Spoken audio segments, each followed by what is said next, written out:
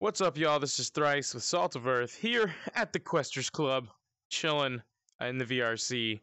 I wanted to go over full body tracking.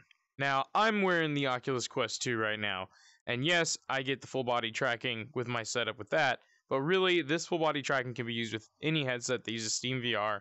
So how this works is you use the Xbox Kinect either for the 360 or the One. Then you do need a gaming PC that is good enough to run VR, as well as Driver4VR. That's the software that you are going to need. And then when it comes to the Kinect, the only other thing that you need along with it is the drivers installed on your computer for whichever Kinect it is. And I'll make sure to have the link down below with those drivers. So setup is pretty simple. We're going to run through that real quick here. Alright, y'all. The first thing you want to do is make sure you have all the physical things that you need. So you're going to need a Kinect, gaming PC, all the cords and wires in order to make sure the Kinect can plug into the gaming PC, as well as be powered, which is a special cord that not every Kinect comes with. So make sure to get that. And of course, you need the headset. Once you know that you've got the right tech and you're all ready to go, everything powers on and connects, and you get that little doodaloo when the Kinect connects to your PC, you need to go to this website right here and get the proper Kinect drivers for the device you have, because there's the Kinect 1 and the Kinect 360. So I will get those links down in the description below, and just go here, click to download, make sure you install them, and they're good to go. One of the #1 ways to install them is to go to your device manager and click on the Kinect there, and you can update the drivers directly from the folder where you have the drivers stored. Okay, the next step is going to be to go get Driver4VR. It is definitely worth the price, and it has been amazing because it doesn't only work for this, but you can actually do your regular trackers with it. I'll have more information on that in the future. And again, there's so many different features with Driver4VR.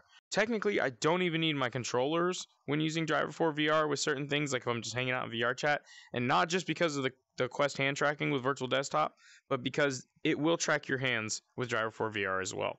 So there are a few other things for Driver4VR that I really am not going to get into this video, but are really cool. Once Driver4VR is paid for, downloaded, and installed on your PC, go ahead and open it up to run it and log in with your credentials that you paid for your subscription with. Once you log in, Driver4VR will verify, and then comes the setup with the Kinect. Generally, setup should be pretty simple. It should immediately notice that you have the Kinect plugged into the computer. And once you get the verification from the program that the Kinect is there, all you have to do is go to this calibration mode. You go to the 2-step calibration right here, and then you're going to simply click calibrate, and it's going to be a very easy process of standing in one place so that you can see your full skeletal structure, and then moving to another spot.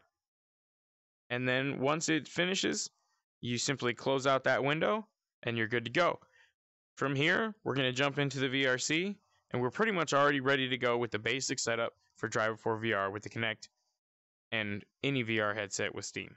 Now that you've gone through the hardest parts, all you got to do is jump into the VRC, open up your menu, and you'll see a new button where seated and standing play is. It's now saying calibrate with the dominant T-pose character, and you are going to simply line up with your avatar, and I'll show you when I click mine.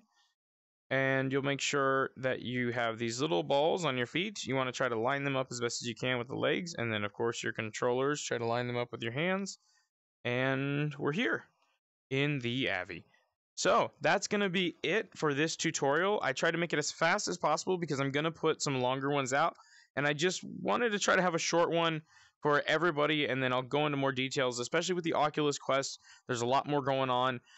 Whether it's the Quest or the Quest 2, and then kind of just run through the different headsets and what could be going on as far as errors, troubleshooting, because the truth is, most of these tutorials make it look way easier than it really is when half of us try to set things like this up, and VR setup half the time fails anyways. So I'm going to make sure to be getting some more videos like this out soon, and if you have any suggestions, feel free to drop down in the comments below, as well as let me know what headset you're rocking in VR, and if you frequent the VRC, and have you checked out new club I made? Club Questers. Yeet yeet. It's a Quest compatible club as well as a PCVR club. We'll be having more stuff installed here soon, and yeah, more maps coming out as well.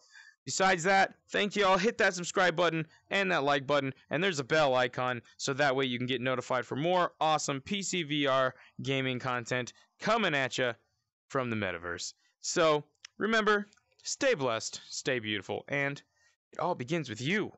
Seriously. So thank you for watching these videos. Appreciate all the new views and the new subscribers. Big shout out to those who have also joined the Discord.